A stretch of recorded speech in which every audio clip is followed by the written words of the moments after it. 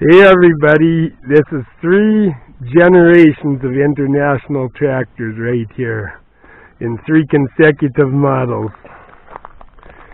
First we start with the W450. These were built from 1956 to 1958.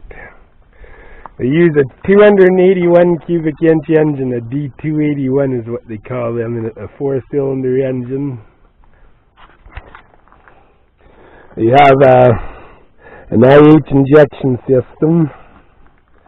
They have manual steering, but with optional power steering, which is a cylinder that goes in between on this drag link.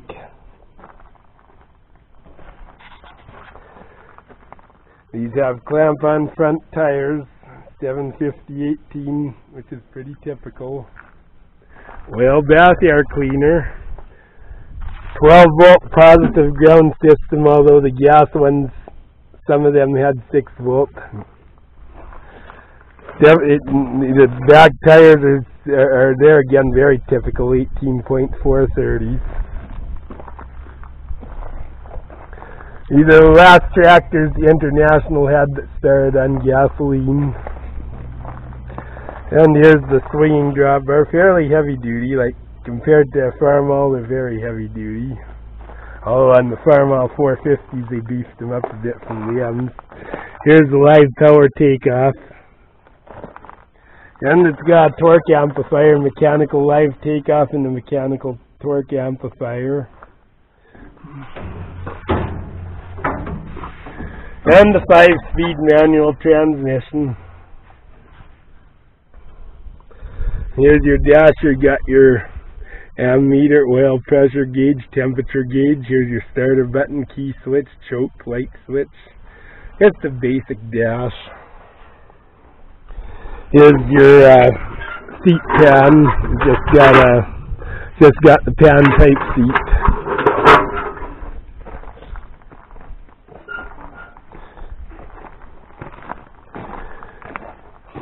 These have disc brakes on them. Manual disc brakes. Here's your belt pulley gear, pulley bolts on this. And the hydraulic system, these run off your distributor, these run in between your distributor, magneto, and timing gears on these, very typical. Just like the older, all the standard treads that offered hydraulics, like from the W6 up, had that pump. The Farmall, some of them used the belly pump, but the standards never did. And these have a fairly small fuel tank. They're cut off to about here. And let's see, like, the headlights are 6-inch and they go on light posts. It's very typical, like the old ones.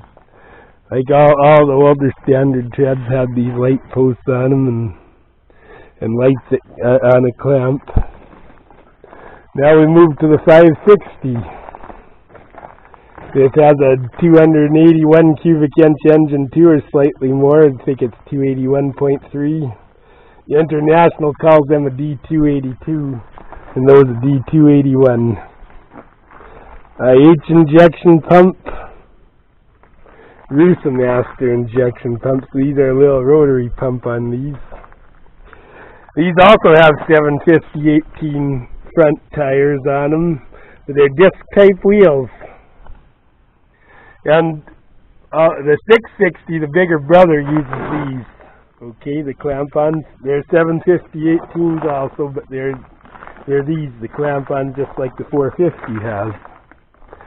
And these directly start on diesel. They don't start on gas. They have glow plugs on them.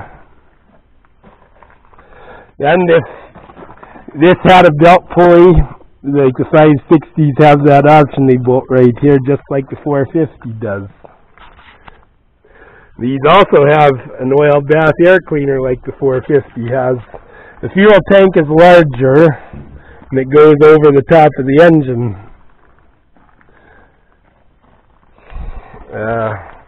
It's also got manual disc brakes on them. 18.430 rear tires is very typical on these. With the 560s, the early ones had narrower fenders like the 450 has, but they're more rounded, and these have wide ones like the 706 has. There again, these hydraulic levers are in the wrong place, but they should be mounted on the steering box just like the 450. In fact, the 450 has the same steering box as the 560. As for dash, these have all the things that the 450 has, except this has a glow plug meter because it's got glow plugs with a glow plug switch. And the 560s added a fuel gauge to them, whereas the 450 doesn't have that. The 560 has a 5-speed manual transmission with optional torque amplifier, just like the 450 has. And these torque amplifiers are manual, like the 450 is. And these torque amplifiers, like the 450, they will freewheel when you go downhill. So these manual torque amplifiers, you always want to make sure they're forward when you go downhill or have a load push against you. This doesn't have the drawbar at, but it would be the same as the 450. They're very similar.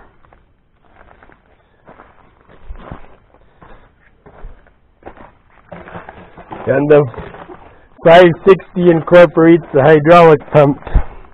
It runs off the PTO shaft, and the rear end is filled with Hytran. The 450 has its own reservoir, and it doesn't hold that much. Hold maybe a gallon and a half is about all.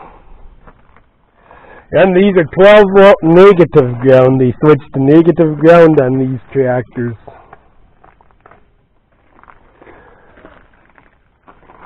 And the headlights are mounted on the side of the tractor just like the 450. Now we go to the 706. It too has the 282 engine just like the 450 or the 560 has, but the resemblance stops there. It's got a dry type air filter, air cleaner that's new to the tractor. It has a new front axle and new steering system. The 560 and 450 front axles I think are the same, but they're very similar. But this is a whole new front axle, and the steering rod. This is what steers. This is what steers it. It's a hydrostatic steering system, and this cylinder is what turns the wheels back and forth. These are you want to know the difference between a Farmall and International 06 or 56 series? This is it. This is the difference. The Farmall has a completely different steering mechanism. These have 8-volt front hubs rather than 6 on the 560, and these use 750/20 fronts is very typical. The odd one may have 750/18s as well, but 750/20s are typical. Headlights are mounted in the grill on the 706. At least the International 706, the Farmalls are either mounted on the side near the back, or they're mounted in the fenders if you have flat tops. The 706 uses these long, skinny batteries. The gas one uses a 112-volt on the right side, and the 560 uses the diesels use 2 6-volts. The 706 has hydraulic disc brakes on them. They're hydraulically actuated disc brakes. 18.434 rear tires are very typical on a 706. Look at how heavy the drawbar is. On these standard tread 706s, you can get on the back or the front. This one's a later one that's got the flasher on the fender, which the later ones have. And the PTO is hydraulically actuated, and it offers a 1,000 and a 540, and that's a real good thing.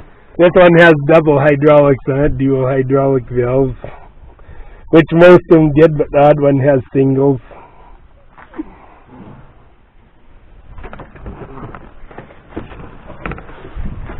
Okay, this is new. This has got a new cluster gauge on it.